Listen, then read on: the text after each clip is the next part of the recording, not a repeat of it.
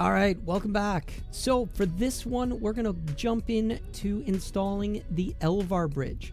This is probably going to be about the 15th video I've done on this, but now as we're into 9.11 and it's completely part of the standard release, we don't need beta, we don't need alpha, it's time we do one that will carry us forward.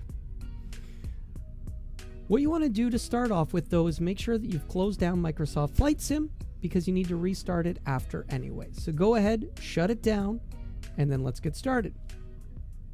So you want to come over to Settings. We're going to go to Configuration Wizard. We are going to install the bridge.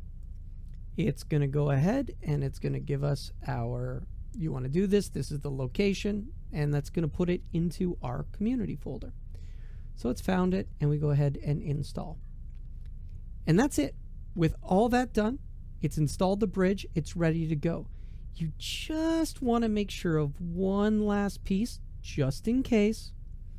Make sure that in your application settings, under simulations, you do have the LVAR support enabled. Sometimes people check that off when they did the first install, so let's just make sure that that is enabled.